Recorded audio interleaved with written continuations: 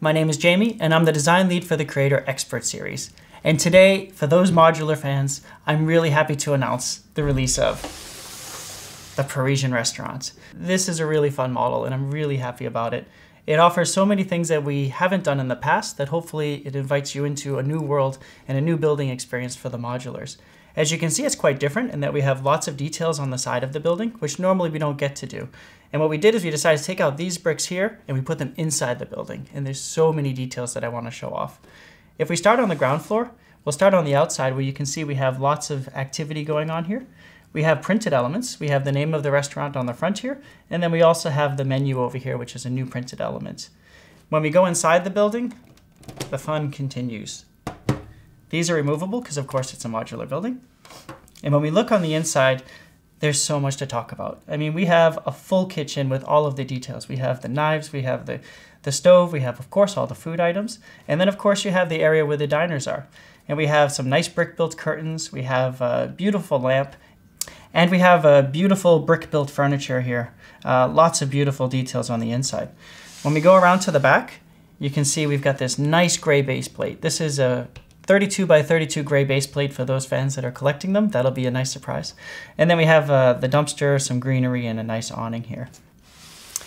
And then when we go to the next level, we can add the pieces back here. And as you can see, we've got a beautiful little apartment here. There's a nice Murphy bed that can fold up into the wall. There's a reclining chair that you can move back and forth. When we go to the top floor, oh, the top floor has some really nice details.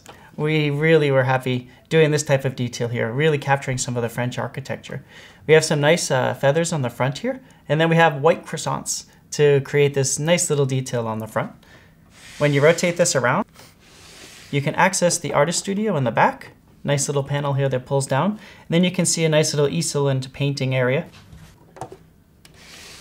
If it wasn't completely obvious, this is packed with really, really cool elements. We have some gorgeous dark blue slopes and bow slopes up here. We have this olive green color, which is fairly new from Chima, and we give you a full assortment of bricks. We give you the 1x1, the 1x2, 3, 4, 6, and 8. Just a crazy assortment and a large number of those bricks. And then you get these new little pieces here. This is a new round bowl shape that we use for the pots, and then we also use for the lamps on the inside and all kinds of stuff. So then when we look at the cast of characters that populate the building, we've got all of the ones that you would expect. We have the chef, we have the waiter, we have the couple on their little getaway, and he's about to propose to her, shh, don't tell. And then we have, of course, the artist upstairs and a new scooter in red for the first time. So when you put that all together, hopefully you see lots of things to be excited about that make you want to run out and get the Parisian restaurant.